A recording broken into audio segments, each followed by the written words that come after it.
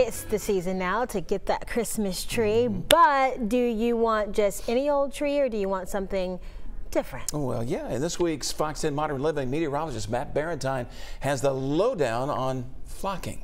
Ah, the Christmas tree. A beautiful, full, and green Fraser fir does the trick for most. But you can take your tree to another level by flocking and bringing a white Christmas indoors. Ernie Wilkerson at Laura Kay's nursery has been flocking trees for decades. The process starts with the flocking itself, a paper-based product that uses a wood glue to stick.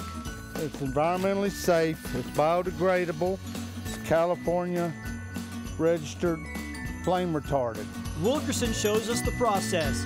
He sets the tree on a turntable, opens up the branches, and wets it down with a fine mist. Like that helps it adhere better for you.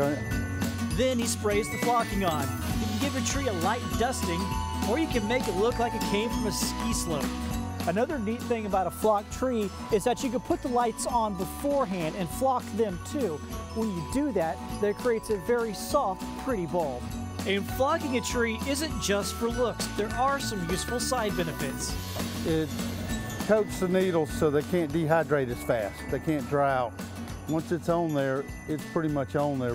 It's pretty firm. If it's put on with enough water, it'll be on there. That will help the tree look good right through the season.